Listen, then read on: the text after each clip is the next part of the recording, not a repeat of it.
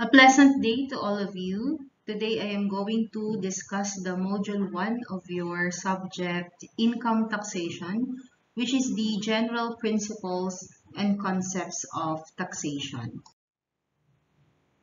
So according to Adam Smith, the greater part of the necessary expense of any great or civilized state must be defrayed by taxes. So ibig sabihin, it should be financed or funded by the taxes that are collected from the people of the country. Okay? So, the people, tayo yun, the citizens, or even non-citizens, we contribute part of our own private revenue in order to make up a public revenue to the sovereign. The sovereign here is the government or the state or the country where we belong. So in the Philippines, we have what we often describe as a self-assessment system of national income taxation. It is called self-assessment system because it means that the income taxpayers are responsible for maintaining the necessary records for which their taxable income can be determined. So as we see, tayo yung mga taxpayers ang nagfa-file ng kanilang income tax return wherein computed na yung taxes na kanilang babayaran based on the books that are being kept by, for example, businesses, or kapag naman compensation income ka, it will be based on your total compensation for the whole year. Okay? So, ikaw yung nag-a-assess ng sarili mo kung magkano yung dapat bayaran. Because kung ang mangyayari niyan BIR ang mag-a-assess ng bawat taxes ng bawat tao, it will be costly on their part. Kaya nga ito, this is compulsory, pero self-assessment system ang ginagamit natin. So corporations are also regarded as legal persons for tax purposes. They are treated as taxpayers separate and apart from their owners. Ang ibig sabihin, yung corporation meron siyang sariling tax bukod dun sa shareholders niya. So it doesn't mean na bayad na yung corporation ng tax niya, absuelto na yung kanyang mga owners. So, hindi. Magbabayad pa rin ng sariling tax yung owners niya. So, definitely, any tax collection system is bound to experience problems in the implementation of tax laws considering that it is dealing with millions of taxpayers. So, totoo yan. Even sa ibang bansa, nakakaranas pa rin ng ganyang problema kasi nga, hindi ganun kadaling maningil ng tax among its taxpayers. As it is in the Philippines, tax collection is still far from perfect. Kasi as we know, hindi naman lahat nagbabayad ng tamang tax, di ba? Okay? And there are also some problems when it comes to the implementation of the BIR rulings and also the tax laws that are being implemented here in the Philippines. So continuous improvements are being made toward the attainment of the country's ever-increasing revenue generation goals. Kasi nga, di ba, kailangan ma-kolekta ang mga nararapat na taxes or buwis dahil ito yung ginagamit para mapunan or ma-finance ang expenses, ang mga projects ng government. And as you can see, as a student of PUP, you're one of the beneficiary of these taxes that are being collected by the government because your tuition fee, it is being paid by the taxes of the Filipino citizens. Diba? Kaya nga tinatawag kayo na scholar ng bayan. So what are the objectives for this module? So you are going to learn the general principles of taxation and also learn the BIR organization. You should be familiar what BIR organization is as future managers and businessmen, its powers and functions, understand tax remedies of government and taxpayers, and also understand penalties and additions to taxes. So, kailangan nyo itong pag-aralan. This is very essential for you because pag kayo nasa field na, kaya ay graduate na kayo, you will be dealing with it. So, you should have an understanding of the tax laws that we have here in the Philippines. So, there are three inherent powers of the government or state. The first one is the power of taxation. What is the power of taxation? It is the inherent power of the state to exact an enforced contribution upon person, property, or rights for the purpose of generating revenues for the use and support of the government. So, napansin ninyo, ang tax ay ini-enforce hindi lang sa tao. Okay? Not only to persons. It is also imposed to properties and and rights. Okay? In taxation, there is generally no limit to the amount of tax that may be imposed. Yan, no limit. But syempre, it should be legal. It should be according to what the law says. Okay? So, the next one is so that is power of taxation. So, the next one is the power of eminent domain. When we say power of eminent domain, it is the inherent power of the state to expropriate private property for public purpose in return for a just or reasonable compensation. Kung maaalala ninyo, nung nagkaroon ng diversion dito sa Lopez, di ba? So, merong mga private properties na nadaanan nung diversion road na gagawin. So, walang karapatan na hindi pwedeng magreklamo or hindi pwedeng tumanggi yung may-ari ng mga private property na yun. Kasi nga, kung talagang dadaanan ng kalye yun, wala kang magagawa. Tapos, di ba nagkaroon pa ng road widening? So, ang daming mga tinapyas na mga buildings. Because that is one of the inherent power of the government or state, which is the eminent domain. Pero, syempre, kapag ka nasagasaan, kunwari yung lupa mo, pinagawan because of the diversion road, there should be a just or reasonable compensation for it. Okay? So, dapat bayaran ka. Pero iba naman kasi yung road widening. Yung road widening naman kasi, marami kasi sa atin yung nakasakop na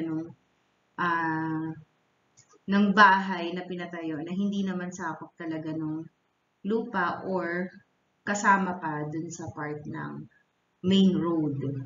Kaya talagang aalisin. So, you don't have the right to refuse. The third one is the police power. So, what is police power? It refers to the inherent power of the state to promote the general welfare of the people by limiting or regulating the rights or properties of any person. Okay, so the power is relatively free from the constitutional limitations and is superior to non-impairment clause provision on obligation of contract. So ito, pag sinabi nating police power, ngayong pandemic, ito isa to sa ini-implement, di ba? Katulad yan kapag may curfew, so pwede kang hulihin. Okay, nililimit yung activity ng mga tao. Okay, sino ang nag-i-implement nun? Yung mga police, yung mga sundalo, and even barangay officials. Okay, because the government or the state has police power para ma-regulate ang activity ng mga tao to maintain what? To maintain peace and security. So, similarities among the inherent powers of the government. The first one is they all underlie and exist independently with the Constitution. Ano ibig sabihin yan? Kaya nga tinawag na inherent power because even if not expressly mentioned or even if it is not in the Constitution, pwede itong i-impose. Okay? Because it rely and exists independently. Okay? So, pwede siyang i-implement, pwede siyang mag-exist even if not really stipulated in our Constitution. Although the conditions for their exercise may be prescribed by the Constitution and by law. Okay, so pwede rin naman na yung kanilang mga condition at yung pag-i-implement sa kanila ay pwedeng i-prescribe ng Constitution. Yan. Number 2, they are ways or means by the government interferes with with private rights and properties. Ayan. So, di ba? So, pare-pareho sila, mag-i-interfere ang government sa public rights and properties mo. And also, they all rest upon necessity. Ayan. Necessity. Because there can be no effective government without them. That is true. Kapag walang taxation, paano makakakilos ang gobyerno? Pag walang tax na nakokollect. Okay? Tapos kapag walang eminent domain, paano sila makakapagpatayo ng mga infrastructure? Diba? And mahalaga din ang police power kasi kung wala, there will be no peace and security sa bansa natin. Okay, number 4.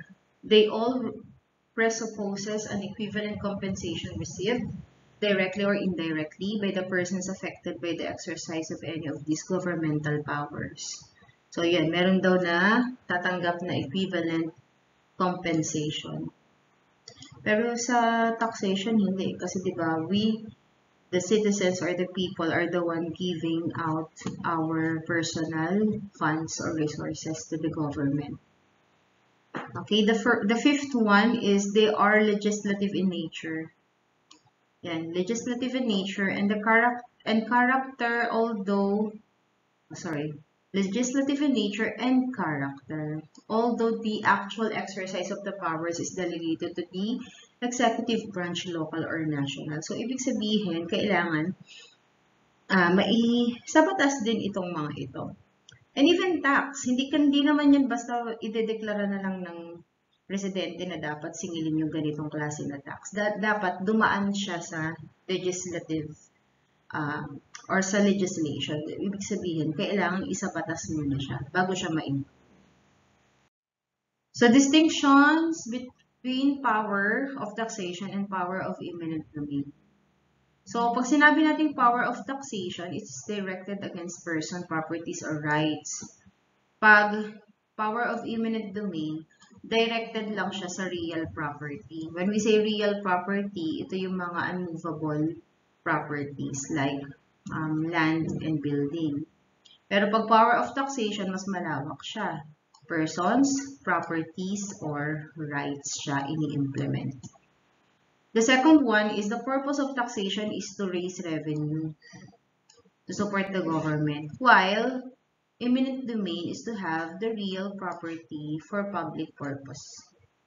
Okay? So, ang taxation para magkaroon ng revenue ang gobyerno, pag eminent domain naman, para magkaroon naman ng real property na gagamitin for public purpose. The third one, in taxation, the taxpayer gives money.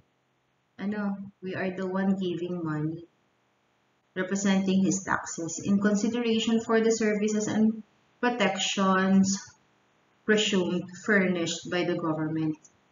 Whereas, sa eminent domain, the taxpayer gives away his real property. Okay? Pero, syempre, there is a just or reasonable monetary consideration. Okay, so ang binibigay niya ay real property niya. The next one, the power of taxation is geared to raise revenues to support the government. Ito naman, distinction ito between the power of taxation and police power. Okay?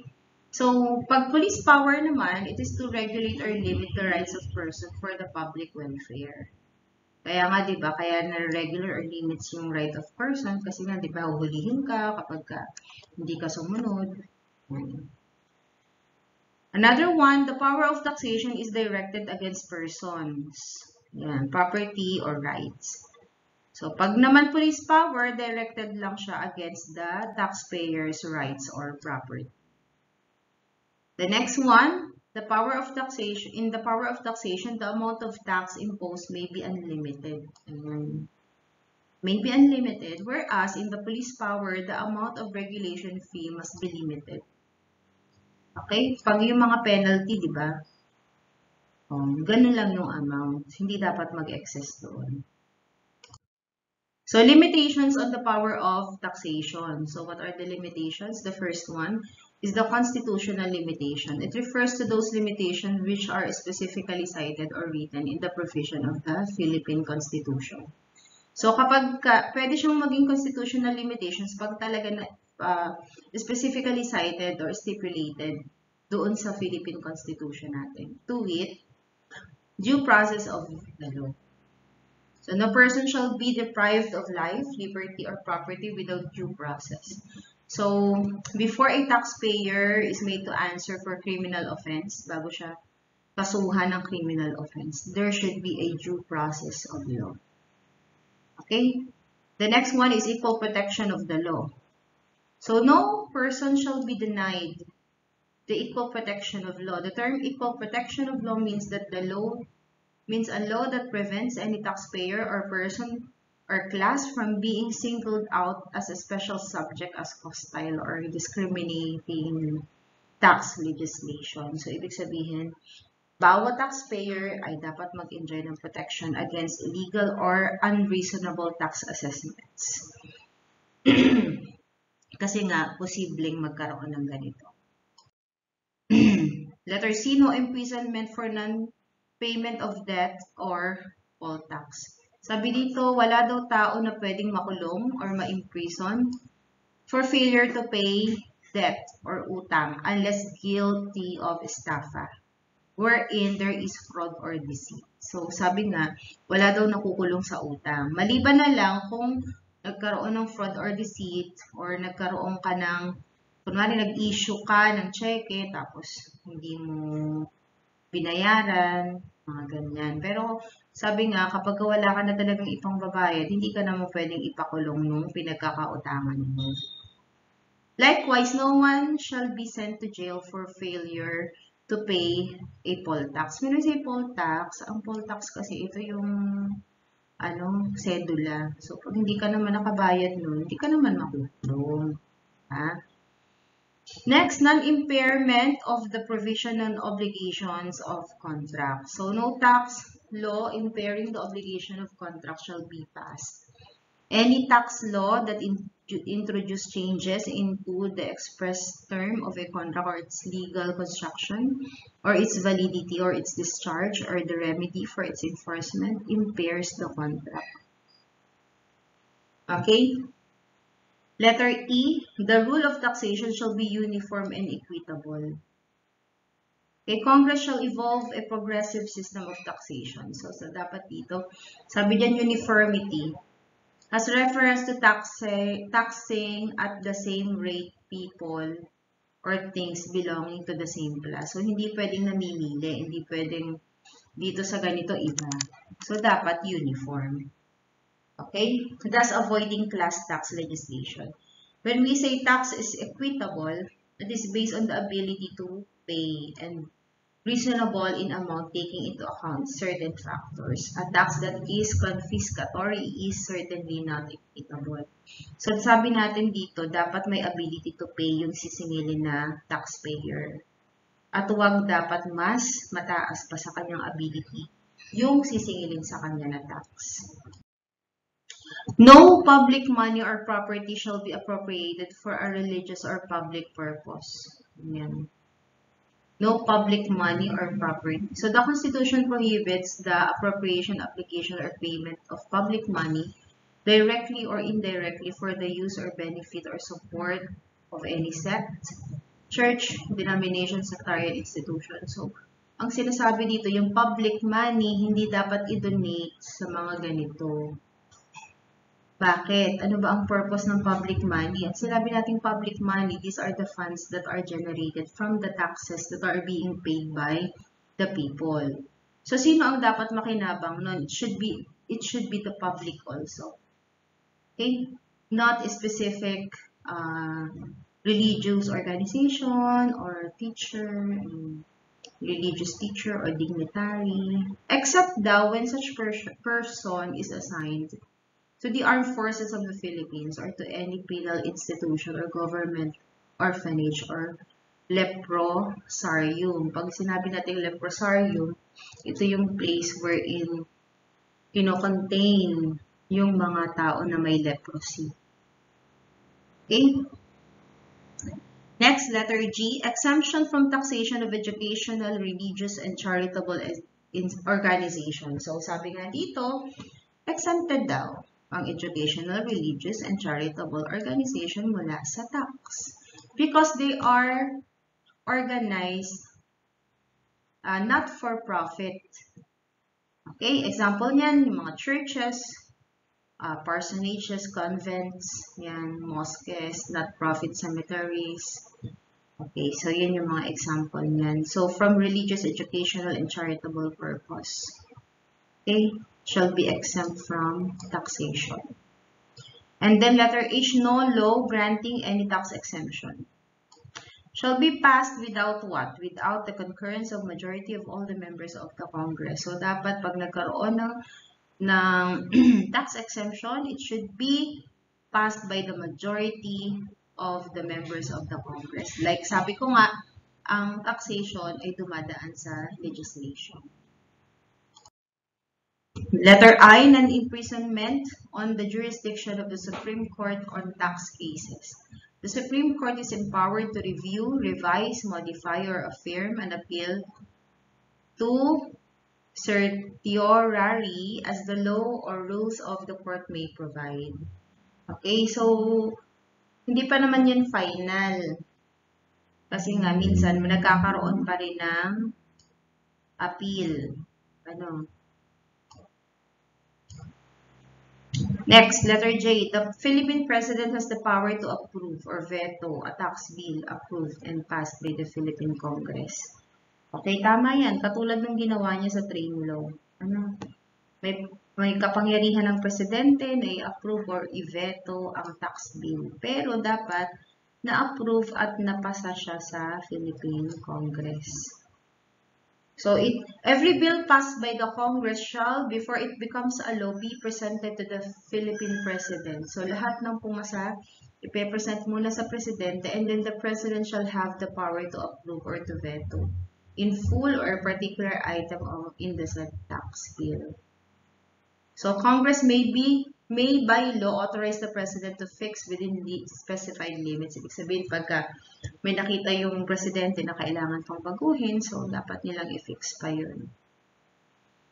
Okay, in effect, the power of taxation is shared by legislative and executive branches of the government. When we say legislative, it is the what? It is the Congress. When we say executive branch, ito yun. Pag sinabi natin executive, ito yung office of the President. Inherent limitations. So, it refers to those limitations which are not and need not be specified or cited in the Philippine Constitution. The first one, taxes may be levied only for public purpose. So, that is the limitation. So, hindi pwedeng humingi ng tax for the benefit of a certain person or a certain organization. It should be for public purpose. Letter B, non-delegation of the power to tax except to local government. Because the power of taxation only belongs to the sovereign or the state. And then, exemption of taxation of the government entity. Sabi nga, the government cannot tax itself. Okay? So, pag government entity yan, exempted na yan sa tax. Letter D, tax laws must be within the state's territorial jurisdiction. Tama yan. Because you cannot impose taxes dun sa territory wherein you don't have the jurisdiction. So, it should be within your jurisdiction. And then letter E, tax law must be subject to international committee, conventions, or agreements. Pag sinabi natin international committee, ito yung agreement among country wherein sabihin kunwari ng Japan. O pagka may ganitong transaction at Filipino ay nandito sa Japan, hindi na namin yun hihinga ng tax. Pero pagka meron ding Japanese na nandyan sa bansa ninyo, dapat ganun din. Hindi nyo rin sila hihinga ng tax. Yun yung tinatawag na international committee. And then, prohibition of double taxation. Siyempre nga naman, it will be so burdensome for the taxpayer if magkakaroon siya ng double taxation. So, definitions of taxation. The first definition is that it is an inherent power of the state. Okay? So, na-mention na natin kanina yan. That is the inherent power of the state. The second one, it is a way or means of apportioning the operational cost of the government and all its public needs among those who, in some measures, are privileged to enjoy its benefits and therefore must bear a burden. Sabi nga, di ba? Kaya hinihinga ng tax ang bawat isa because you are enjoying some privilege or benefits. Like, you live in the Philippines, nagtayo ka ng negosyo, or hindi ka man nagtayo ng negosyo, nagkaroon ka ng trabaho, and in return, you are generating income. Diba? So, that is the benefit. So, therefore, if you are enjoying a benefit, you should also bear a burden. Okay? So, that's why it is a way or means para ma-apportion naman ng gobyerno yung kanyang operational cost. Another one, it refers to the act of levying a tax or the process by which the government, through its law-making bodies, raises revenue to defray its necessary expenses. So this is the way where the government raises revenue. Kasi wala naman siyang ibang paraan para walang ibang effective na paraan para siya ay makakalap ng pera or revenue para matustusan ang expenses. Nature of taxation, first one is authority. The power of taxation rests upon the necessity and is inherent to every government or sovereignty. So, ibig sabihin, the government has the authority to induce or to impose taxes among its people. Okay? So, the power of taxation is based upon the theory that government cannot exist without taxation. Thus, taxation is an important necessity. The next one is basis. The theory is that taxes are imposed upon persons, properties, or rights for the support of the government in return for the general advantages and protections which the government affords the taxpayer, their properties and rights. So sabi nga, where there is no benefit, there is no power to tax. So ang basis daw dyan, kaya merong taxation kasi nga, tayo daw ay, may nakukuhang advantages from our government. Okay, we are being protected. And we are given a certain privilege wherein we enjoy some benefits. That's why mayroon tayong tax. Okay, the basis of power to tax therefore is the reciprocal duties. Okay, di ba? Reciprocal duties. Ang duty ng gobyerno ay tayo ay protektahan, suportahan. Okay, that we live peacefully sa isang bansa. And also to provide the needs of those that are needy. Ano naman ang ating duty as a citizen? That is to pay our tax para magkaroon ng enough fund yung gobyerno sa paggawa ng kanyang duties. Purposes of taxation. What is the primary purpose? The primary purpose of taxation is what? To raise revenue for the use of what? For public use, diba? For public purpose. to raise revenue. Sabi diyan, tax revenue are the main source of yearly national budget. Diyan ang gagaling yung budget na ina-allocate ng gobyerno sa bawat government agencies and instrumentality. Okay. And then second purpose is that to content or promote the general welfare, social and economic development of a country and its people. So, ang purpose niyan para kaya nagre-raise ng revenue, kumukuha ng tax, ay para merong pang-suporta dun sa function ng gobyerno, which is to protect the local industries against foreign competitor. Okay, scope of taxation. The scope or coverage of the power of taxation is what? Ito, plenary or unlimited. Comprehensive and supreme. And restricted only by the constitutional and inherent limitations. So, ibig sabihin, the scope is, the coverage is unlimited. Ano pa? Supreme. So, ibig sabihin, should be or it will be implemented. Maliban na lang kung there is a constitutional or inherent limitation na pwedeng i-apply doon. Okay, nature of tax laws. Internal revenue tax law. So, tax laws or internal revenue tax laws are what? Not political in nature. It should be not political in nature. They are what? Civil in nature.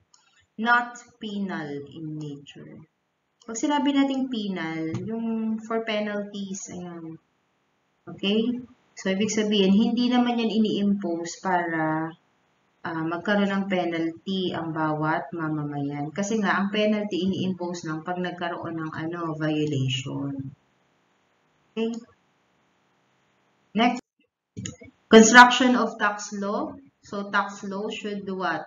Should receive a reasonable construction with the view of carrying out their purpose and intent. Where the language of the state law is plain, and there is no doubt as to the legislative intent, then the words employed shall be given ordinary meanings. Okay? Sabi niya, no person is subject to taxation unless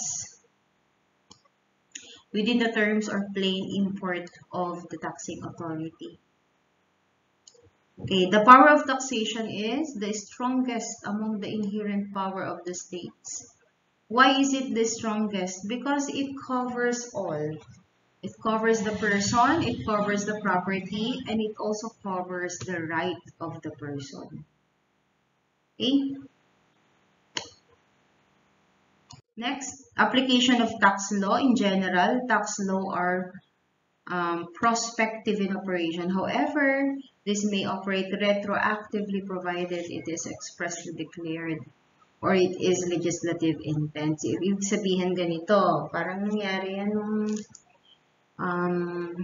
nagkaroon ng changes at the middle of the year. So, ang tinatanong nila, paano ba ang application nito? Should it be retrospective? When we say retrospective, you will go back dun sa mga months na nakalipas na. Or is it prospective? Ibig sabihin, the implementation ay dun sa mga months na kasunod. So, sabi dito, in general daw, ang tax law ay prospective in operation. So, ibig sabihin, looking forward. Okay? The next months ang implementation niya. So, basic principles of a sound tax system. The first one is fiscal adequacy. When we say fiscal adequacy, it means that the sources of revenue as a whole must be adequate to meet the expenditures of the government, regardless of business or economic condition. Sabi dito, the revenue should be elastic or capable of expanding. Kasi nga, di ba, it is a necessity for the government so that it can function. Kaya nga dapat, yung makokolekta na revenue should be adequate. When we say adequate, it should be enough to meet the expenditure of the government. The next one is equality or theoretical justice. Ibig sabihin, there should be an equitable or proportionate distribution of tax burden. So, hindi pwedeng yung mayayaman lang ang magbabayad ng tax. Sabi nga dito, there should be a proportionate distribution. Ibig sabihin, syempre, pag mayaman ka, marami kang income, malaki yung tax mo. Pero syempre, kapag ka naman maliit lang ang income mo, maliit din lang yung tax na babayaran mo. So, the ability to pay is gauged by the income earned or received by the taxpayer. Kaya nga, ang tax, it will be based on the income that the person received. Sabi diyan, person with greater income must pay more. Pero dahil meron silang greater ability to pay than those of or with lesser income. The next one is administrative feasibility. It means that tax laws must be capable of reasonable and convenient enforcement, just and effective administration. Kasi nga, di ba, sabi nga to, administrative feasibility. So, ibig sabihin, kayang ma-impose, kaya siyang mapapasunod ang bawat mga tao na mag-file at magbayad ng kanilang tax.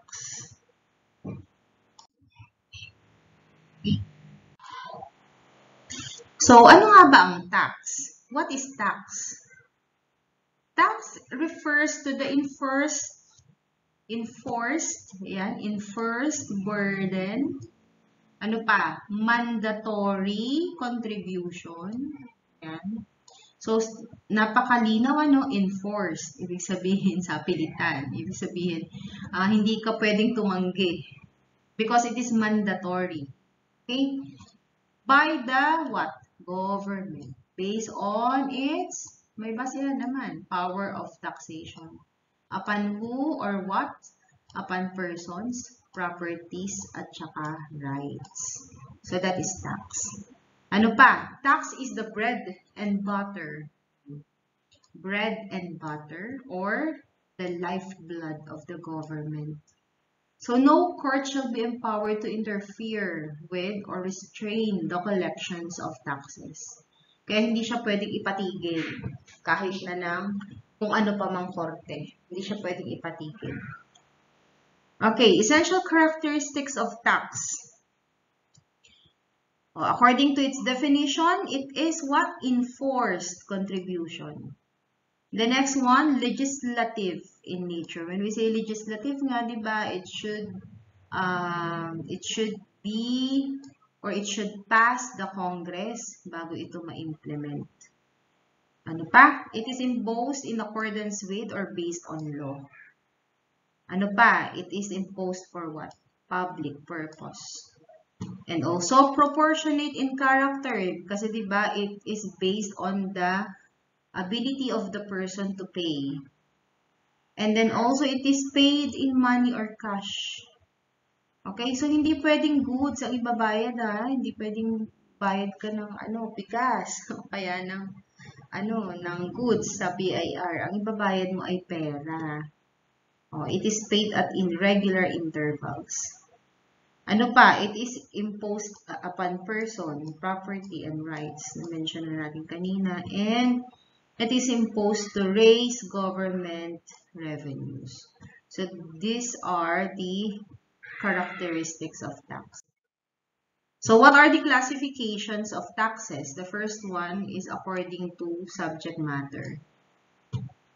Letter A, personal tax, capitation tax, or poll tax. Ito yung tinatawag nating community tax. So, siguro kayo nakapagbayad na rin kayo nito.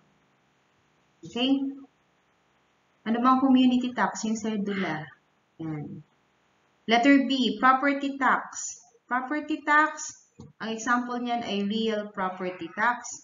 Ang property tax, ito ay ini-impose upon the assets or property, real or personal, situated within the territorial jurisdiction of the state.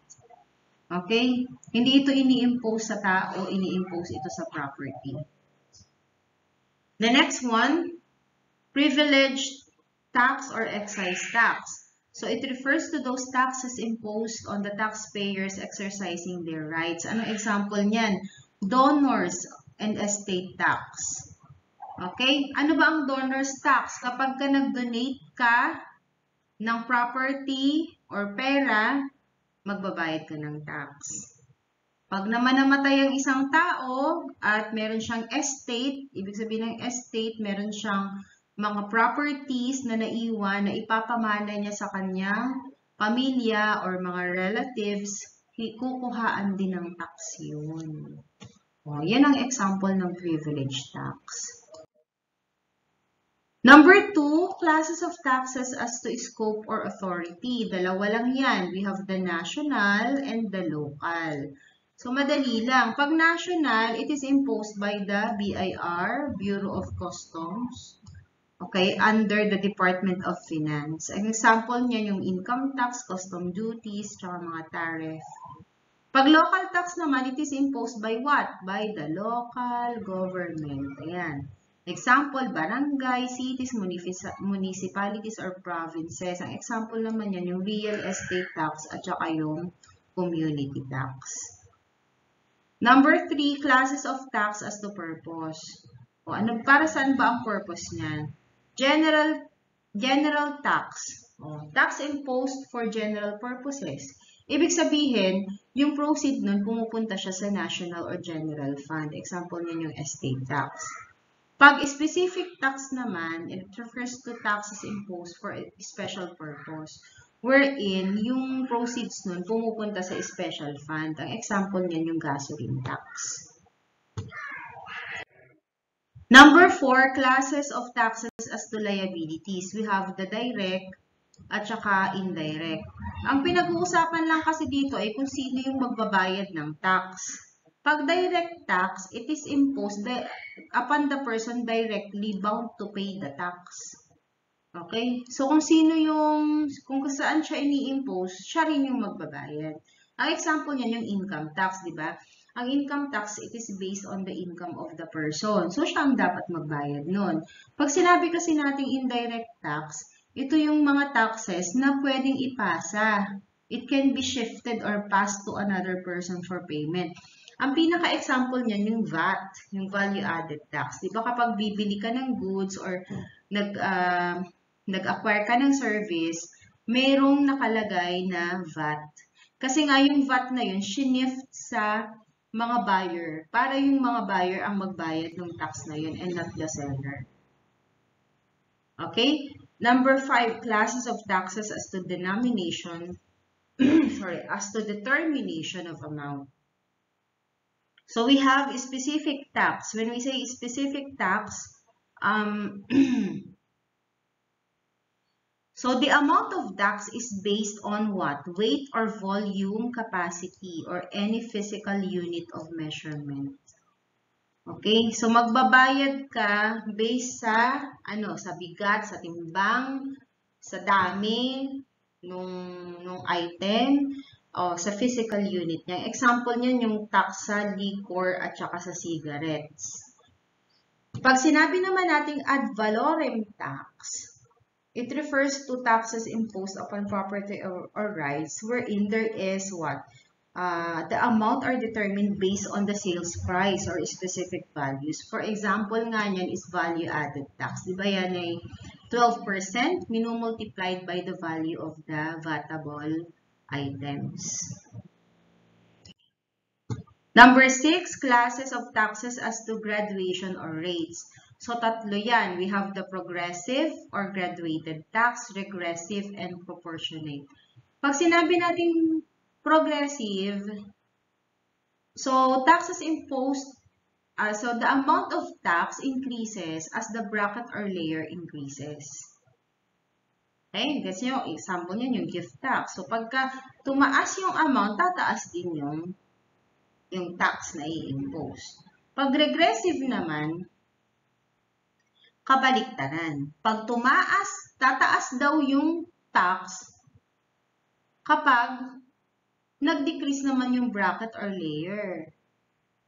Okay? Or di-decrease naman yung tax kapag nag-increase yung bracket or layer. At the present, wala tayong regressive tax dito sa Pilipinas. Kasi parang ang hirap naman nun. Ibig sabihin, pag tumaas yung income mo, mas konti yung tax na babayaran mo. Tapos pag konti yung income mo, mas mataas yung tax na babayaran mo. Di ba unfair naman? The last one is proportionate tax. It refers to taxes imposed upon persons or properties or rights, wherein the amount of tax may be higher or lower depending on the bracket or classification. Okay? So, depende siya. So, kung ang bracket kunwari yung 250,000 sa ganitong halaga, ganitong tax lang yung babayaran niya. So, may bracket na sinusunod. That is the proportionate tax. So, dito, ito yung ginagamit natin, proportionate tax, tsaka progressive or graduated tax. Okay, distinction between tax and license fee. Ano bang pinagkaiba nila? Kasi baka ma-confuse kayo. So, magkaroon tayo ng distinction sa dalawa. Okay? So, ang tax daw, the purpose is for raising revenue. Pag license fee naman, the purpose is for what? Regulation. So, yun ang difference nila. Pag tax naman, this is the power of taxation, based on the power of taxation. Pag license fee naman, it is based on police power. Okay? Direct authority from Congress levies a tax. Congress levies a tax. Wherein, ang license fee naman, it is under the delegated power to the government, to the local government. Kasi nga ang nag-i-impose niyan yung local government, yung LGU natin. The amount of tax is usually big. Yan. Pag tax, malaki ang amount. Pero pag license fee, usually what? Small lang. Okay? Number 5, failure to pay tax does not render the business or occupation illegal. Okay? So, kung hindi ka nakapagbayad ng tax, hindi naman agad i-consider na illegal yung business mo. Pero, pag hindi ka nakapagbayad ng license fee, pwedeng i-consider na illegal ang iyong business or occupation. So, distinctions between tax and toll. Ano naman pinagkaiba niya? Okay, ano ba muna ang toll? Ang toll is the compensation charged by the owner for the use of his property or improvements. Diba, na-encounter niyo yan pag pupunta ka ng Manila or syudad, meron kang binabayaran na toll fee. Ang laki nga ng toll fee ng iba. Kasi nga, yung mga kalye na yan, kapag ka ang nag-develop niyan ay mga private company o kaya private person, syempre, hihingan niya ng toll yung mga dumadaan dun. Kumbaga, yun yung bayad mo sa pagdaan dun sa kalye na yun. Kasi sila ang nag-improve, sila ang nagpagawa nun. Ayan. Kasi nga, di ba, yung iba, tinutulungan na ang gobyerno, lalo na kung hindi kaya ng gobyerno na ipagawa yung mga infrastructure na yun. Ang nagpapagawa ay mga private company or private person. Pero yun nga, humihingi sila ng toll fee. So, tax represents demand of sovereignty. So, ang nagde-demand yan ay ang ating state, pero ang toll, ang nagde-demand yan ay proprietorship. Ibig sabihin, yung nagmamay-ari dun sa dinadaanan mong property. Ang government naman, tax naman is imposed by the government. Okay? Pero, ang toll, pwede rin government ang mag-impose, pwede rin private person. Okay, that is one of the income din ng government. Kung government ang nagpagawa nun, pwede rin siya mag-impose ng toll. Pero, mas mura yung toll ng hinihingi ng government kesa sa private person. Number 3, tax is imposed to raise revenue. Yan. Ang toll naman is mainly to what? To recover the cost of property and its improvement. Siyempre nga naman nag-invest sila. Yung pagpapagawa nila dun sa kalye na lang na yun, sa road na yun, malaki, di ba? So, kailangan lang mabawi yung ma-recover yung cost ng property at saka ng improvement. Okay, distinction between tax and special assessment. So, tax is imposed upon, ulit-ulit na natin to, ha? Persons, property, or rights. Pero pag assessment, nagkaroon ng typographical, special assessment is imposed only on land and its improvement. Okay? Pag sinabi natin special assessment, sa lupa lang yun, tsaka yung improvement. Okay? Tax ay ini-impose ng national, pwede ring local government. Pero kapag special assessment, local government lang ang nag-i-impose. Ang tax ay enforced contribution for the use and support of the government. Pero ang special assessment, it is enforced contribution to recover the cost of public improvements. Next, a tax is ordinary and of general application. Pero pag special assessment, they are extraordinary and situational as to time and locality.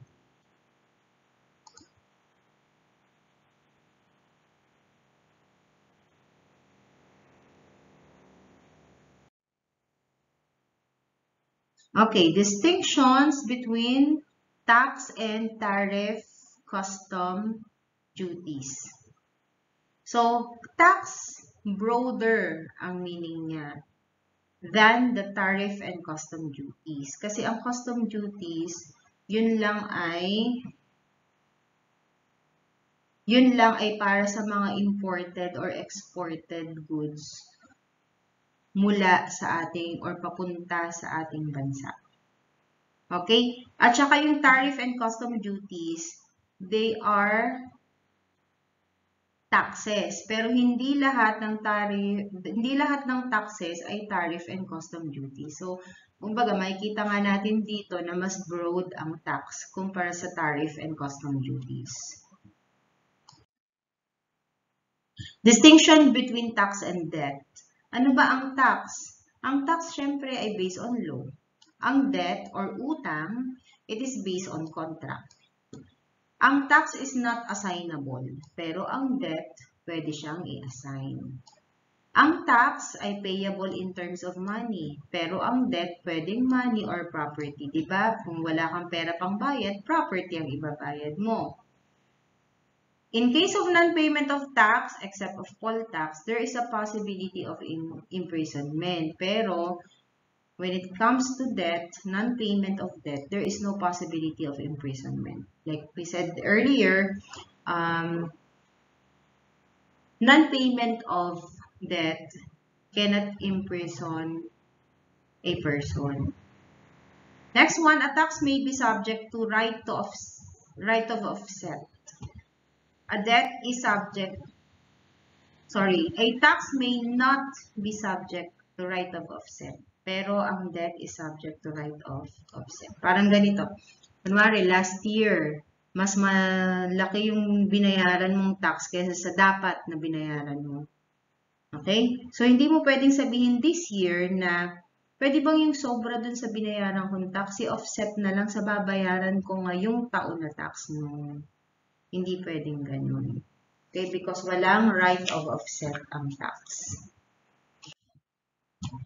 Okay, next is the tax situs or place of taxation. Paano ba natin malalaman yung situs? When we say situs, that is place ng taxation. So, it refers to what?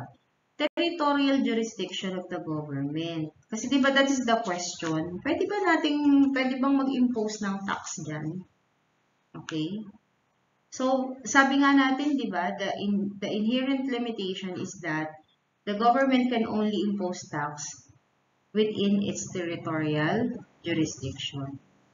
So, it literally means yung situs, place of taxation. So, what is the basic rule? Sabi nga dyan, the state where the subject to be taxed has a situs may rightfully levy or collect the tax. So, pag meron siyang territorial jurisdiction, pwede siyang kumuha ng tax.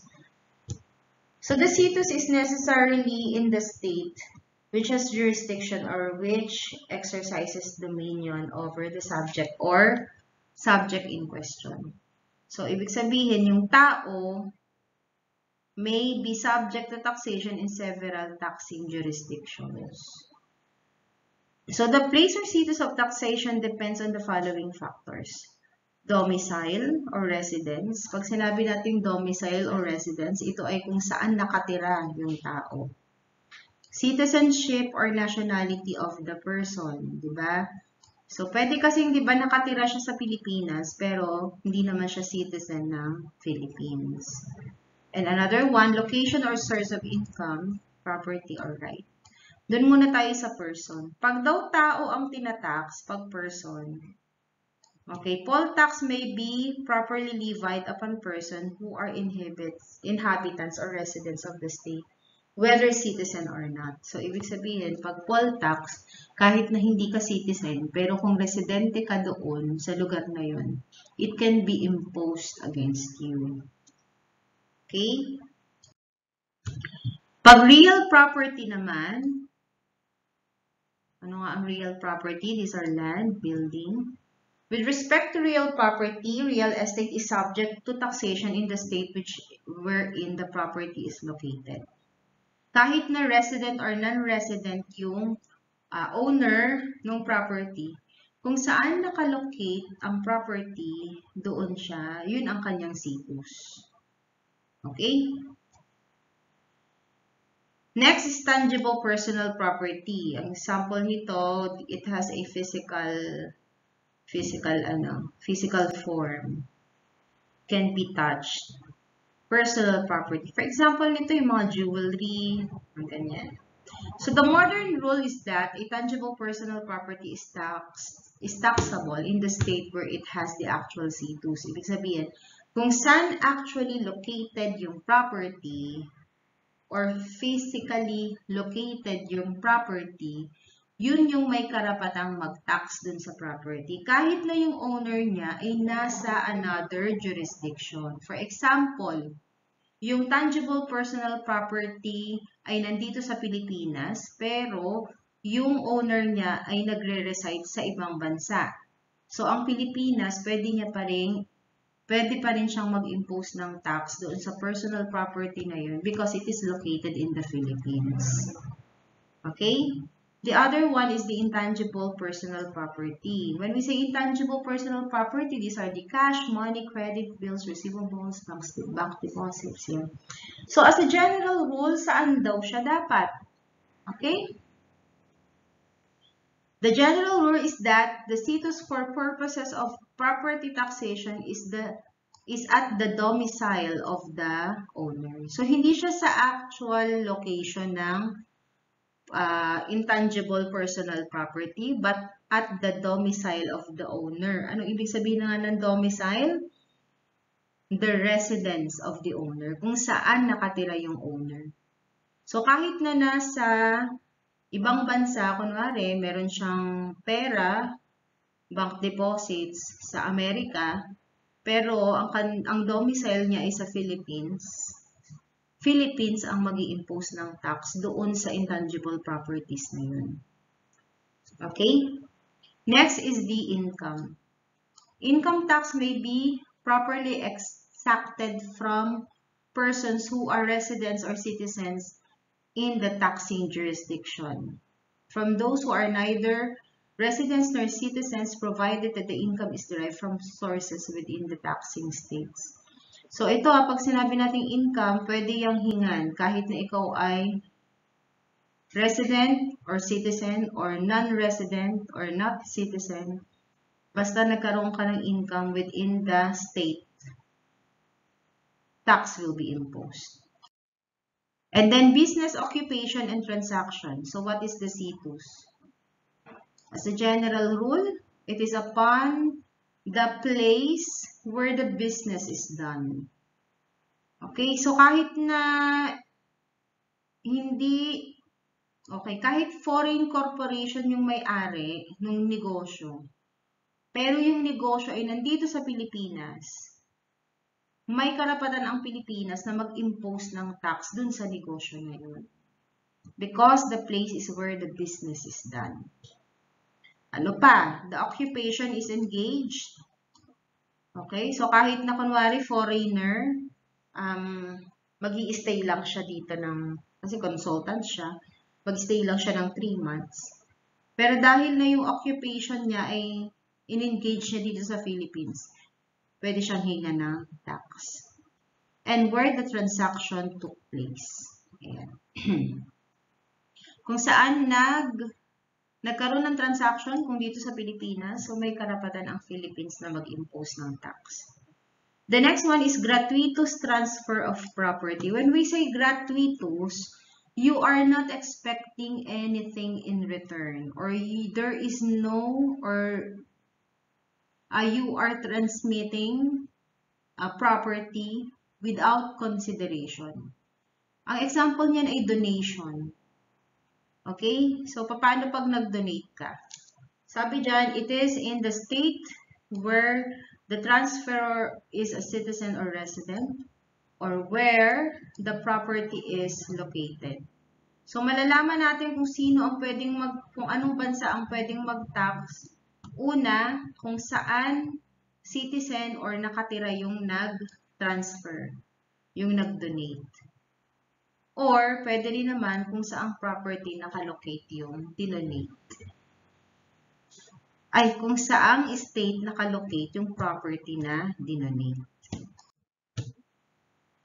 Okay, next phases or aspects of taxation. The first one is levying or imposition of tax. Ito na nga yung tinatawag natin na legislative process to determine kung ano ba ang specific person, property, or transaction na itatax. Assessment and collection of tax. So once the tax law is levied, dito na, assessment na, i-collect na yung tax.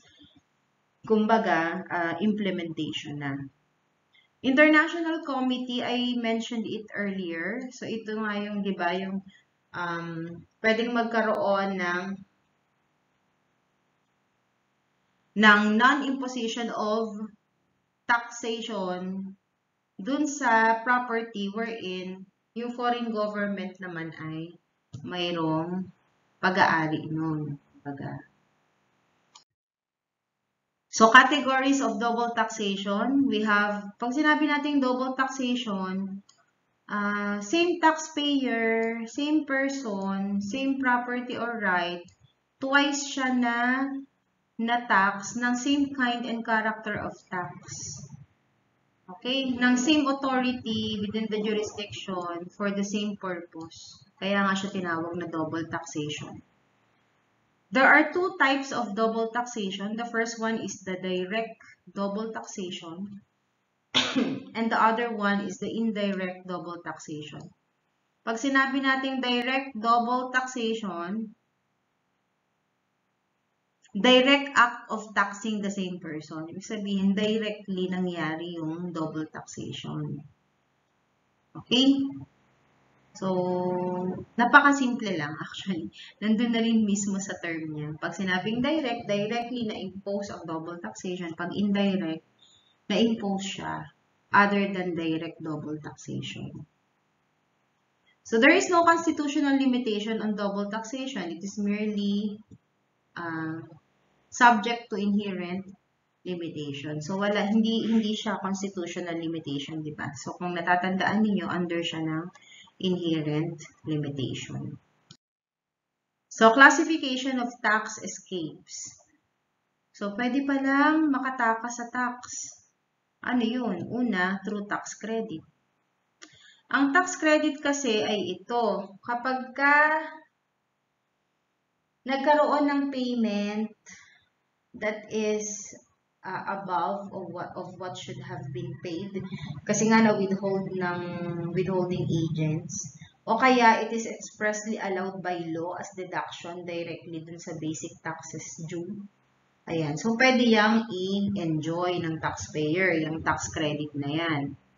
Another one is tax exemption. So, meron tayong mga itinatawag na tax exemption. Ito yung mga property, right, or transaction na hindi mag-i-impose. There is an immunity, whether express or implied, immunity on the imposition of tax. Ang example niya na express or affirmative tax exemption. Okay? Wherein these provisions are under or cited by the Constitution, statute, treaty, ordinances, or franchise. Another one by omission or implied tax exemption. So, ibig sabihin, hindi siya napasama dun sa list na dapat magbayad ng tax na yon. So, omission siya. Or, sinabi mismo dun sa batas na yung particular class na yon ay exempted doon sa tax na yon. Tax evasion or tax dodging, ito yung illegal. No? Kasi pag tax evasion, dinadaya mo ang iyong assessment. Nililesen mo yung tax liability mo or tax payment mo by using pretenses or forbidden devices. So it is an illegal means of reducing and avoiding tax. And it is what? Prohibited and punishable by law. Another one is tax avoidance. Pag tax avoidance naman, it is the act of using legitimate or lawful means permitted by our tax law in order to minimize the tax. So, yung mga tax expert, ito yung kanilang mga nire-recommend sa kanilang mga kliyente kung paano maa-avoid yung tax. The other one is tax shifting. So, ito naman yung legitimate na pagpapasa ng tax liability from one person to another person. Example nga nito ay yung VAT. Okay, sources of national tax law. Syempre, ang una dyan is the National Internal Revenue Code of the Philippines. The next ay yung BIR rulings. Philippine Special Law. Decisions of the Philippine Courts. Opinions and rulings of the Secretary of Justice, Philippine Constitution, and the Presidential Decrees. So, ito yung mga sources ng national tax law. So, BIR organizations, powers, and functions. Kilalanin naman natin ngayon ang BIR. Ano ba ang BIR? So, it is the government agency that is authorized and tasked to administer and execute internal revenue law and regulation. So maraming allergic dito na businessman sa BIR. Kasi bakit? Sila ang nag-i-impose ng tax. Sila ang nagre-regulate ng revenue law. Okay, BIR is imbued with its mission to render services to the public with justice and honor at all times. Okay, ang BIR daw ay organizationally apart and under the supervision and control of what? Ayan no, Department of Finance. Okay, ito ang nakakasakop sa BIR. Primary officials of the BIR, we have the Chief Commissioner, we have the 4 Deputy Commissioner, we have the Revenue Regional Directors, Assistant Revenue Regional Directors, Revenue District Officer, Department Heads of the Assessment and Collection, and other BIR officials. So, yun yung mga primary officials ng BIR.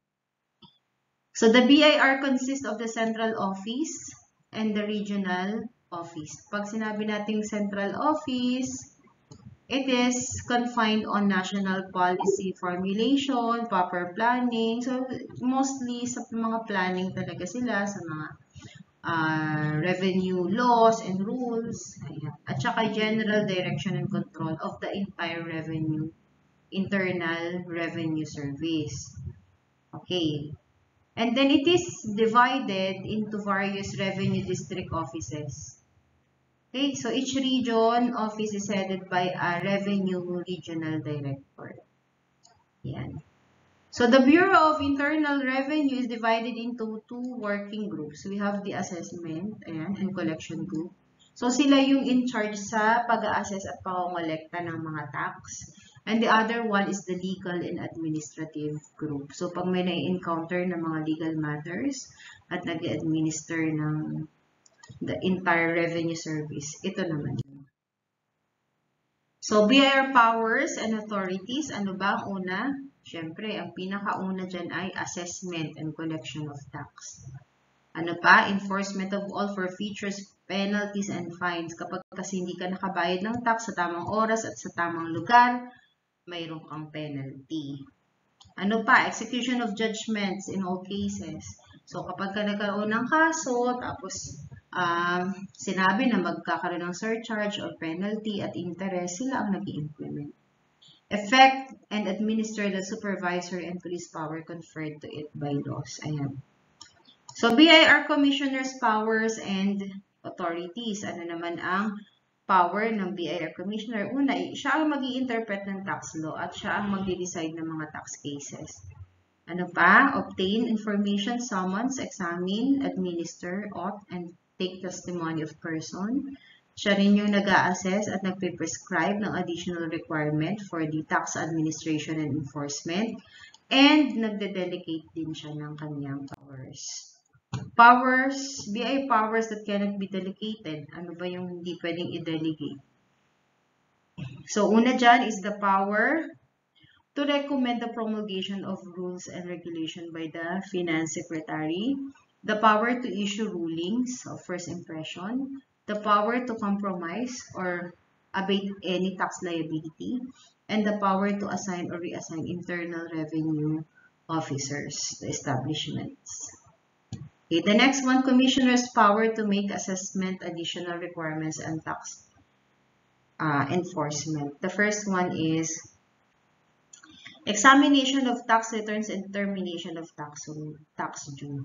Ayan. So, sila yung mga nag-i-examine yan kung tama ba yung tax due na na-compute. And then, ano pa, assess the proper tax on the best evidence obtainable on taxpayers' failure to submit required tax return. Kunwari, hindi siya nakapagpasa ng tax return, wala rin siyang statements, wala din siyang reports. So, sila na yung mag-a-assess nun. Ano pa, sila din yung magkakonduct ng inventory taking, surveillance. Okay, ng gross sales and receipts. Kaya nga, di ba, pinapatabi nila yung mga official receipts kasi doon nila binabase yun kung magkano yung income ng taxpayer.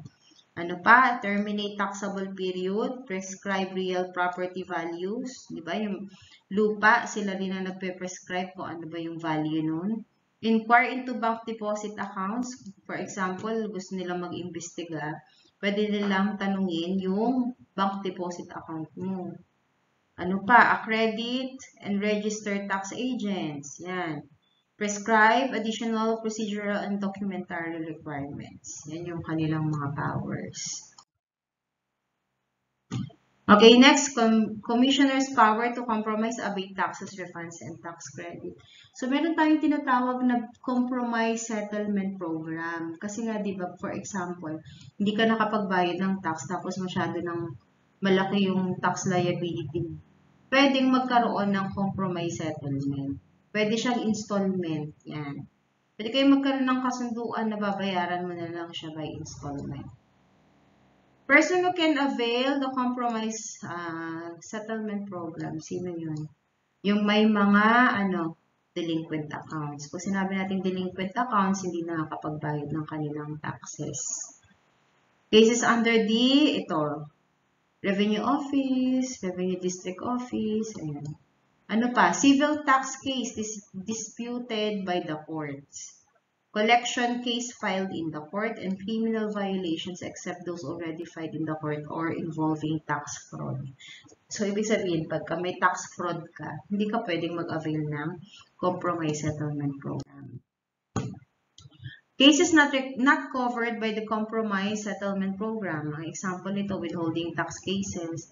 Ang withholding tax cases kasi, ito yung mga taxes na wini-withhold na agad sa or inaalis na, kinakaltas na kaagad sa income mo.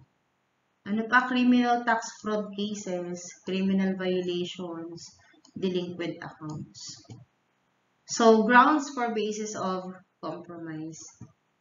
So, there is a reasonable doubt as to the validity of the tax claim against taxpayer. Sabi dyan, ang penalty daw is equal to at least 40%. Bakit? Parang may duda, hindi talaga sigurado. Ano pa? Financial incapacity of the taxpayer. Ayan, di ba? Paano mo pipilitin kung hindi naman na kayang magbayad? The compromise penalty is equal to at least 10%. 10% lang, kasi wala naman daw kakayanang magbayad. Okay, grounds or basis for tax abatement. So, unjust or excessive assessment of tax claim or due, administrative and collection costs do not justify the collection of tax claim or due. Grounds for basis of tax refund. Ito, pwede kang magkaroon ng tax refund or tax credit kapag yung taxes mo daw ay erroneously or illegally received or penalty or paid without authority. Ibig sabihin, pinagpayad ka ng BIR na illegal naman. Another one, taxpayer files in writing within 2 years after the payment of taxes or penalties. Yes. So, BIR Commissioner's duties and function. So, ano ba ang duties and function niya?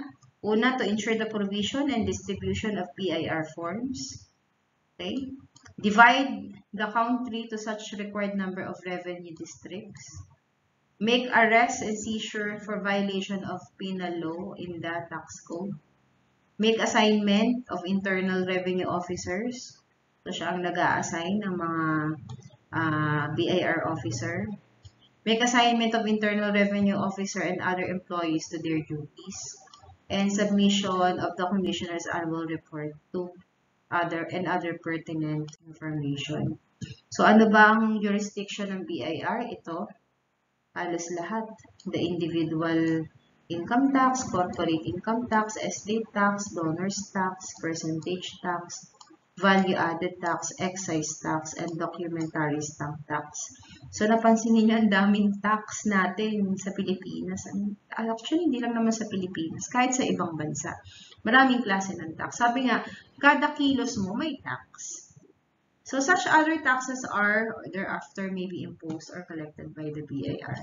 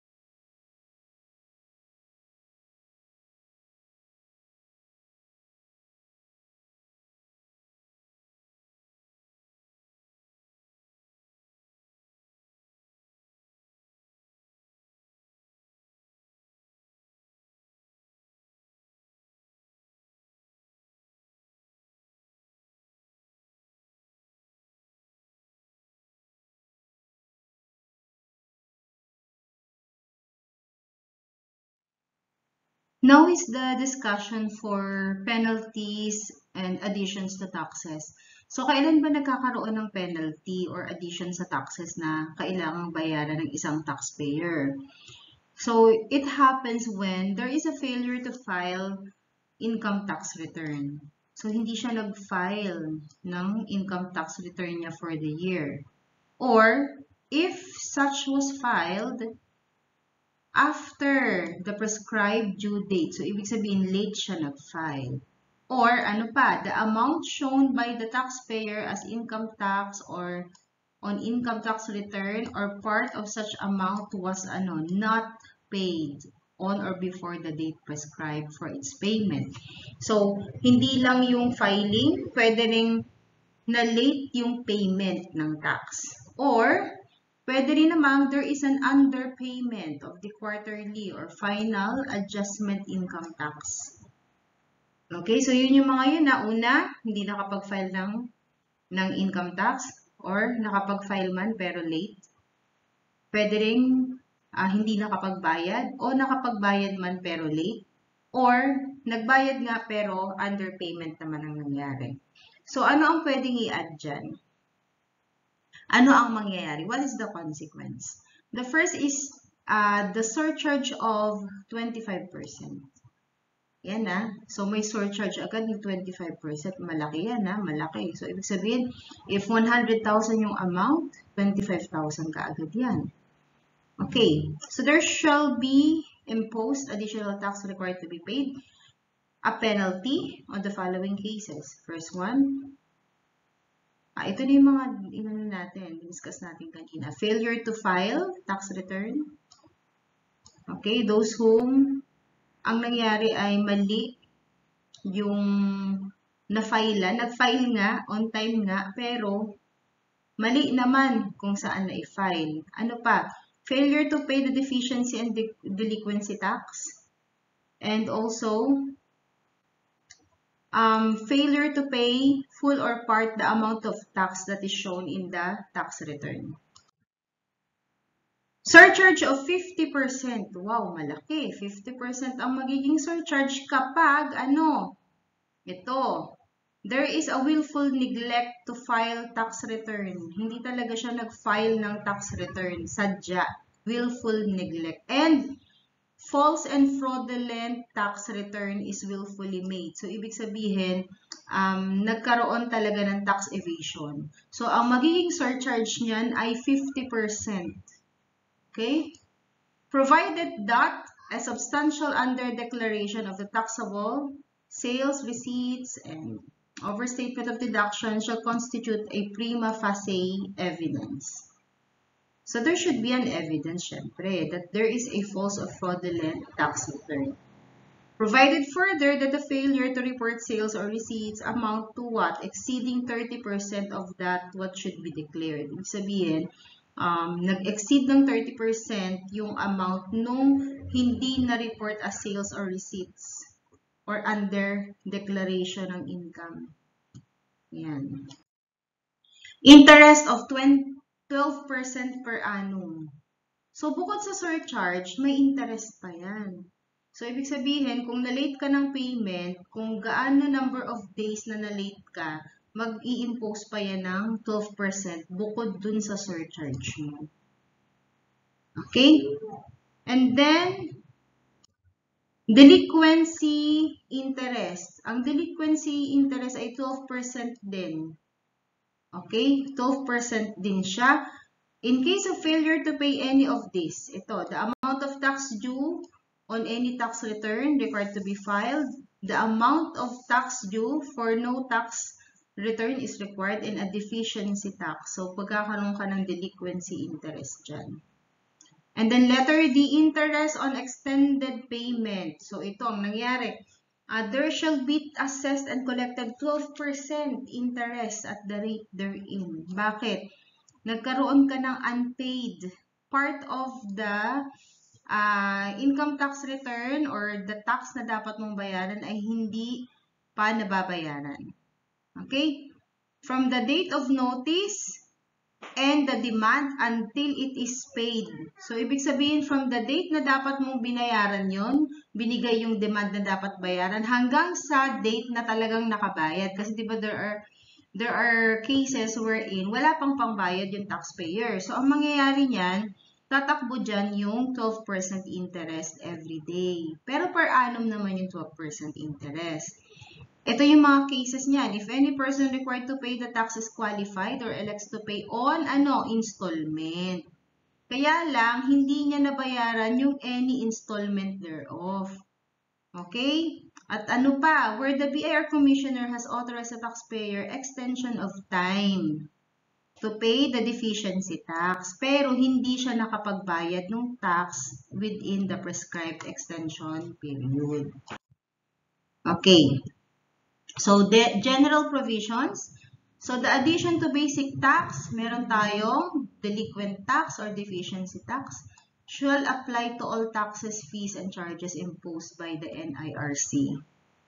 Okay, and then also, the added tax shall be collected at the same time in the manner as part of the tax. So, ibig sabihin, madadagdagan yung babayaran mo na tax because of this. Ngayon, if withholding tax agent naman is the government or its agencies, ang mangyayari dyan, the employee is responsible for the withholding and remittance of the income tax shall be personally liable for the additions of income tax prescribed. Sinabi nating person, it includes what?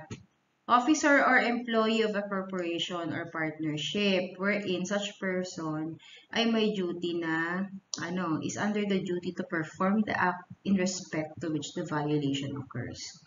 And then income tax return filed and taxes paid within the prescribed filing payment period is presumed to be filed and paid as of the day of the said of filing period. So here are the formulas in determination of the additions, penalties to the basic tax. So in the formula 1, may delinquency tax, but ito without willful neglect or fraud. So ibig sabihin hindi siya sinadya, walang fraud na nangyari.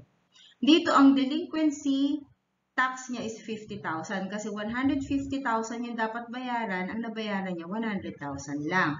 So, ang mangyayari dyan, ito malito, it should be 25% surcharge. So, 50,000 times 25%, so that is 12,500. plus the 12% interest on the delinquent tax, which is 50,000 times 12% times yung 3 months, yun yung duration na hindi niya agad nabayaran yung delinquency tax niya, divided by 12%. Kasi nga sabi nga natin, yung 12%, it is the annual rate. So, 12,500 plus 1,500 is 14,000. So, ang total na babayaran niya na ay 64,000. Okay? The assumption here is that the unpaid period is 3 months. And there is no willful neglect or fraud. Pero pag nagkaroon ng willful neglect or fraud, instead na 25%, ilang percent? It should be 50%. Formula number 2, with deficiency tax but without willful neglect or fraud. Correct tax due, dapat 250,000. Ang payment niya ay 150,000 lang. So, there is a deficiency tax of magkano? 100,000 yung deficiency niya.